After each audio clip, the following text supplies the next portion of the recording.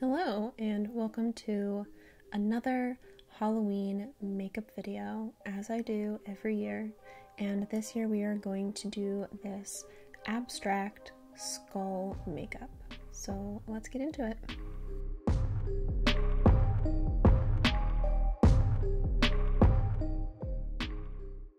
Alright, so first things first, we are going to start with the eyeshadow placement. So I am basing this off of Johanna Storme on Instagram.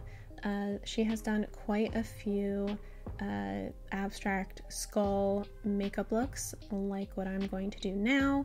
I've always been inspired by her and I've always wanted to try my hand at this.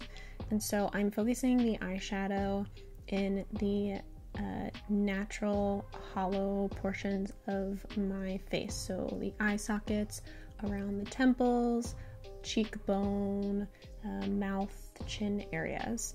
You know, when you're thinking of typical skull makeup, that is typically the parts of your face that you like black out. So now we're just placing the eyeshadows there. And the two eyeshadow colors I'm using are purple and turquoise, but you can use any color combo you want, really. Those are just the two colors I wanted, and I use a lot of ColourPop.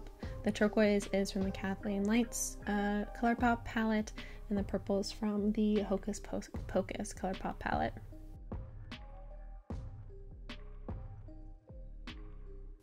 And here I am bringing the eyeshadow down onto my neck because I am going to continue the skull line work down onto my neck. So I want the continuation to go down there so it doesn't look incomplete. And I'm going in with a lot of highlighter now. I use a lot of highlighter. I put on 3 different glitters on my eyelid, and I'm using the Danessa Myricks Moonlight Infinite Chrome Flake in my inner corner, and it is absolutely gorgeous.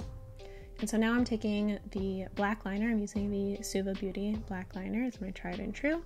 I'm building out a basic wing here, and I'm smoking it out with the purple eyeshadow because I want a smoky look.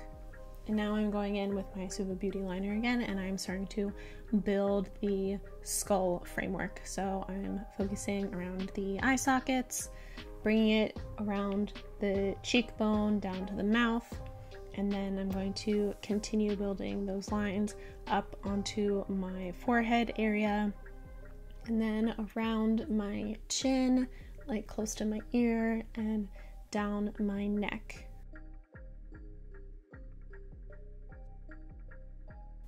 And here I was going in, many times to just build the lines up until I was happy with how they were looking. No real method to my madness.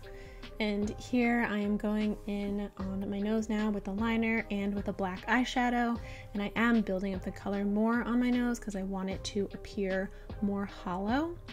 And then I am also going to repeat this process on my lips. So the nose and lips are more opaque with the black, and I definitely want it to appear deeper and more hollow. And I'm using a combo of the black liner, a black lipstick, and a black eyeshadow. And I'm also building out lines from my lips, kind of a la corpse paint a little bit. It gives it more of a creepy vibe to it.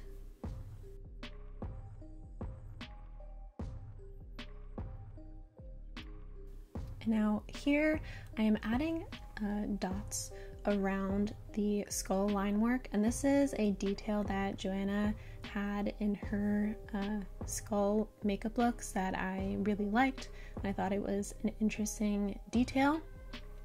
And I also liked that she made her skull makeup looks very grungy, and there was this detail that I'm assuming she added kind of like splatter paint.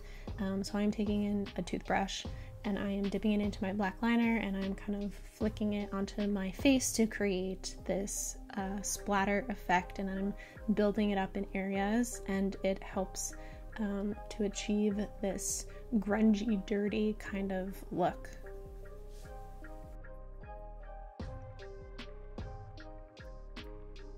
Okay, so I think I have the majority of what I want done, and now it's just the final touches that I want to do. So like lashes, hair, I think I'm gonna add a little bit more highlight here and there. I'm gonna do that off camera, and then when I come back I will be finished.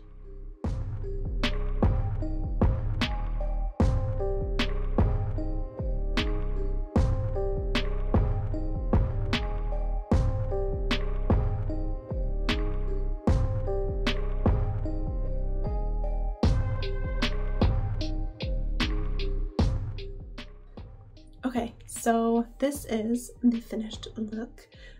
It's kind of giving Day of the Dead to me, but I also wanted to add this, whatchamacallit, a tool to kind of give it a little corpse bride feel, skeleton bride feel to it as well.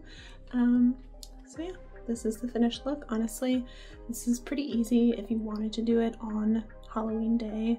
It'll probably last all night too. So yes, happy Halloween everyone.